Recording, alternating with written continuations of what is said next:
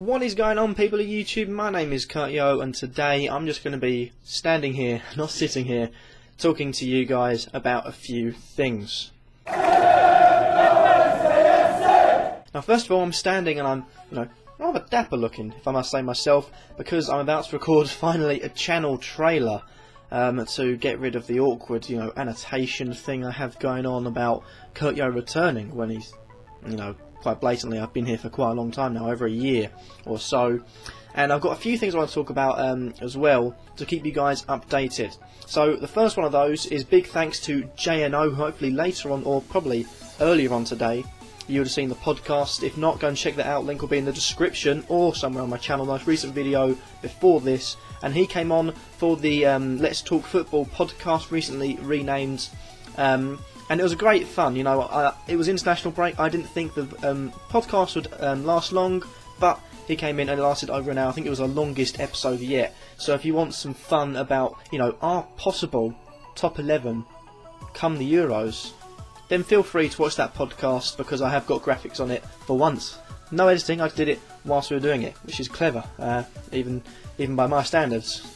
Secondly is I've got a few changes to predict now. As you may well know, each episode I bring on someone else to sort of put their predictions against mine and Joe's, and they'll battle it out and we'll have a table. I'm scrapping adding other people except me and Joe. However, you can still enter. In the description of predicts that will be out tomorrow, you'll see a link to a, not straw poll, I'm about to say straw poll, but to a Google Docs form. There you can enter in all the 11 games and their possible scores, and this way you'll all enter, and I've got a new way of working things. As you may well know, me and Joe do the predicting now. On Predict I've just said, and you've got to try and beat me and Joe with your predictions, so you've got to enter through the Google Docs form and we'll do it like that. If you beat either me or Joe, but not the other one, you'll get 1 credit, and if you beat both of us, you'll get 2 credits. And at the end of the season, we'll round up everyone's credits, and hopefully we'll have a big winner for a big prize jackpot. That'll be released, and all information with that will be revealed in tomorrow's video. So if you want to win amounts of money just for being knowledgeable at football and guessing, the right results, then head over to that video tomorrow. There won't be an annotation or description anywhere, because it'll be on my channel and I can't link it because it's not out yet. But nevertheless, hopefully you're excited for that.